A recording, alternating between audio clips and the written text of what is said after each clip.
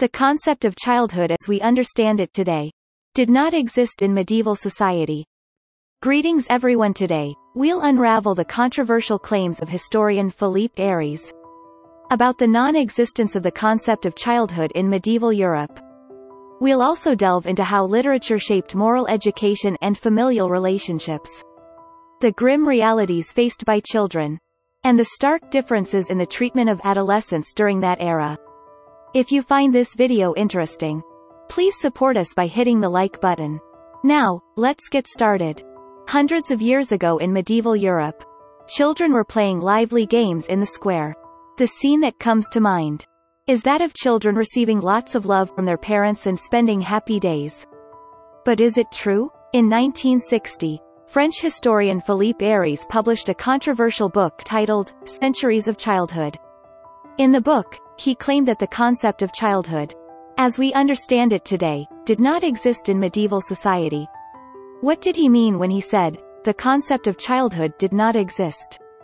And what kind of life did children lead in those days?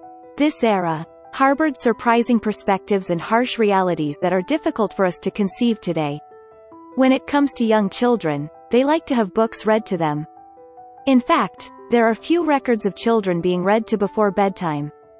In the Middle Ages, however, there was a culture of reading even in the Middle Ages. And parents sometimes wrote letters or stories specifically for their children to read. Many of these writings were lessons for living, the most famous being the book The Knight of the Tower. This book, penned in 1371 by a French nobleman, Geoffrey de la Tour Landry, was written for his daughters. It offers moral guidance and practical advice, cautioning them about deceptive courtiers whose behaviors could endanger their reputations. He also warns against vanity, the danger of overconfidence in one's own abilities. Why, by the way, did he write such a didactic book? It has to do with the famous 100 Years' War between France and England. He was one of the nobles who fought in the 100 Years' War, and he was intimately familiar with the evils and intrigues that permeated the French court. Out of fear for his daughter's safety, he composed The Knight of the Tower. It is also said that he wrote a book of instruction for his sons. But unfortunately, that book has not survived. Geoffrey's Knight of the Tower was translated to English by William Caxton in 1483, during the reign of King Edward V. Incidentally, he was also the first to introduce the printing press to England. The Knight of the Tower gained widespread popularity across various European regions, being translated into German and Dutch, and became the most popular and useful precept of the late Middle Ages. What a wonderful story, that a book written by a parent for his daughter became popular in so many countries. The Knight of the Tower, written by Geoffrey for his daughters, can be considered a manifestation of parental love, but on the other hand, historians argue that parents in the Middle Ages were not as affectionate toward their young children as they are today. This, contemporary historian Philippe Aries believes, is due to the high mortality rate of young children in the Middle Ages. The plague was prevalent at the time, and fear of death was widespread among the population. In this context, due to their undeveloped immune systems, children often fell victim to the plague. Therefore, it is said that medieval parents feared that their children would become too emotionally attached to them, because of the high possibility of their children dying young. And according to Philippe Aries, children in the Middle Ages were often seen as being in a liminal state, not fully belonging either to this world or the next. In other words, the societal perception of children was fundamentally different from today, with a less individualized view of their personhood, and for this reason, the awareness of human rights for children at that time was low. One example that illustrates this point is the laws regarding children at that time.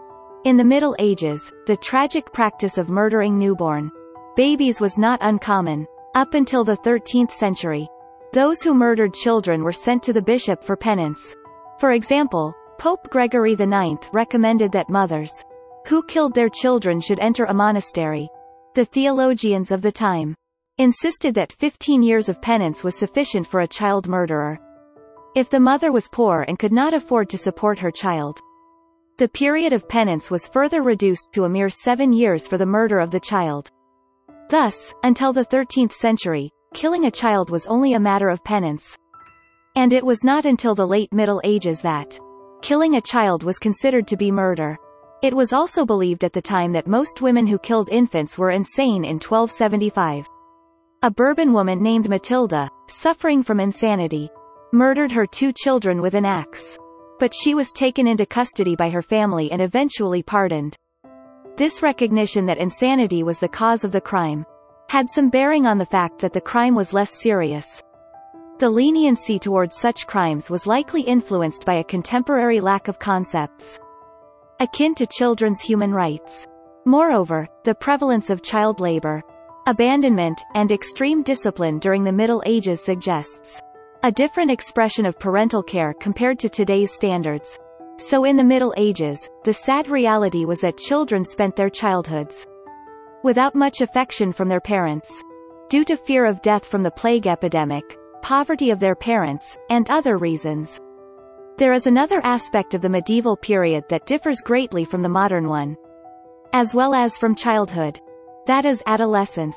In fact, it is believed that youth culture as we know it today did not exist in the Middle Ages, and that the concept of adolescence, the period between childhood and adulthood, did not even exist. Social status, more than gender, usually determined who children played with. Some medieval theologians also believed that childhood was a time of purity, and that sin came because of the loss of innocence, when children entered adolescence because they were controlled by lust. Other medieval theologians were influenced by the teachings of Augustine of Hippo, a prominent theologian and philosopher during the Roman Empire. Augustine's teaching is an idea derived from the fall in Eden, the paradise where Adam and Eve lived, and that children are sinful from the moment of conception. In any case, in the Middle Ages, children, especially adolescents, were considered to be sinful. In the Middle Ages, teenagers, who are considered adolescents today, were treated very differently depending on their gender. First, girls were monitored more strictly than boys, because of the need to maintain chastity. Then, they were generally required to do labor work as servants or to do household chores, after which they were married and entered the family. From the 11th century onward, as the population of the town gradually increased, and the town grew, a variety of jobs were created. This gave them a choice of jobs that were more upscale and stable than those of the soldiers and peasants that had been the norm until then. For example, skilled trades such as plaster makers, weavers, furniture makers, and millers formed unions called guilds, which allowed them to maintain industry standards, guarantee prices, and eliminate unlicensed competitors. Under these circumstances, boys would usually be apprenticed to a master at ages ranging from 12 to 14. In doing so, they worked in the form of employment, and had to follow the rules set by their masters. The age of inheritance was set at 21, meaning financial independence and becoming a full-fledged worker were distant prospects. The apprenticeship usually lasted about 7 years, and it was not until the boys were in their early 20s that they became full-fledged professionals. During this time, they entered the master's house, where the master provided them with a place to sleep, food, and clothing. These apprentices were required to make certain promises, such as refraining from gambling or engaging in sexual relations in taverns. However, they were encouraged to interact with the master's children. In other words, the most important expectation for apprenticed children was complete obedience to their masters. And in the Middle Ages, in addition to labor, something else was commonplace that would be unthinkable today. That is corporal punishment. In the Middle Ages, it was permissible for parents, teachers, and employers to use corporal punishment on children. No, it is probably not too much to say that it was rather encouraged. For example, William Langland, a 14th-century English poet, in his poem, The Vision of Piers the Farmer, states that one should discipline one's children and not spoil them. And corporal punishment of children was practiced without exception. Even in the upper classes in 1449, Elizabeth, daughter of Agnes Paston, wife of William Hansey of England, refused to marry an older man. Her mother then restricted her interactions with anyone outside the family for 3 months, and subjected her to physical discipline. Tragically, Elizabeth sustained severe injuries, including multiple head wounds, as a result of this harsh treatment.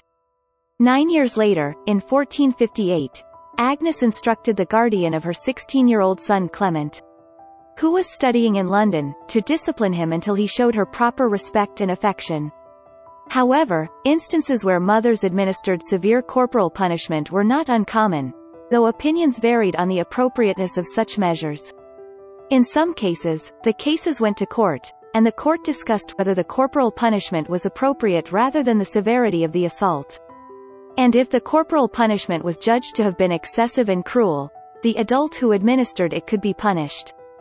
Furthermore, if an educator resorted to corporal punishment, it might reflect poorly on their competence, suggesting they lacked alternative disciplinary methods.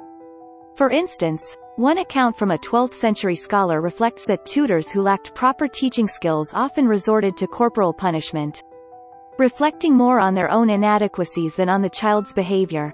From the age of 6 to 12, the historian was taught by a governess hired by his mother. This governess would cruelly punish him when he struggled to understand the lessons.